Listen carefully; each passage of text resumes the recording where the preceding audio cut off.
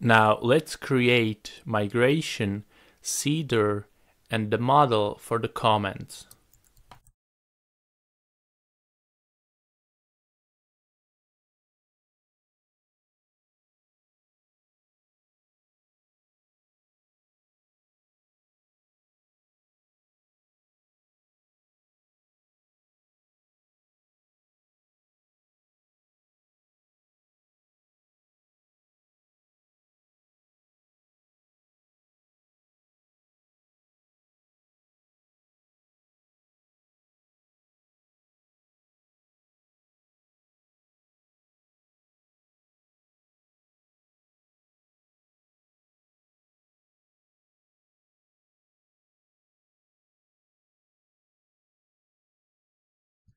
We only want registered users to be able to make comments. We need a column named user ID.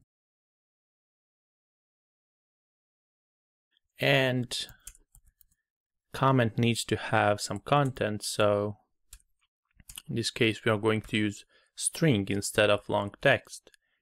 And we are going to name this column content.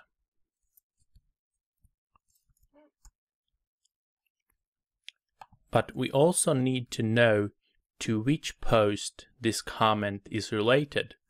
So we're going to add another integer type and the column name of post ID. And now we can run this migration. Great. Now let's add some comments to the seeder.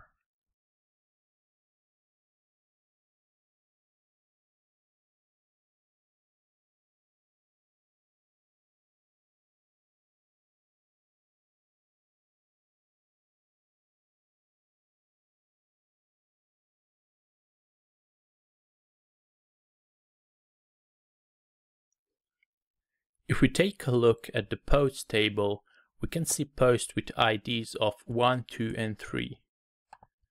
So make sure you don't set anything else than that.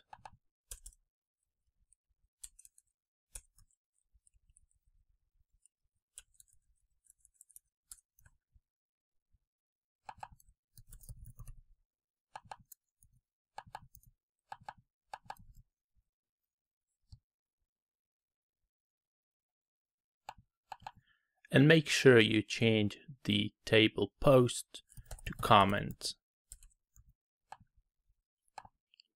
Now let's double check that table is created and we set all 3 required properties. Now let's run composer dump autoload to make our seeder visible,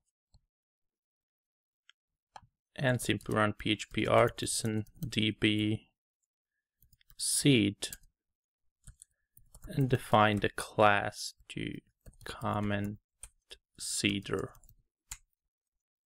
Great. Now let's check if, and as you can see, we have 3 comments in the comments table.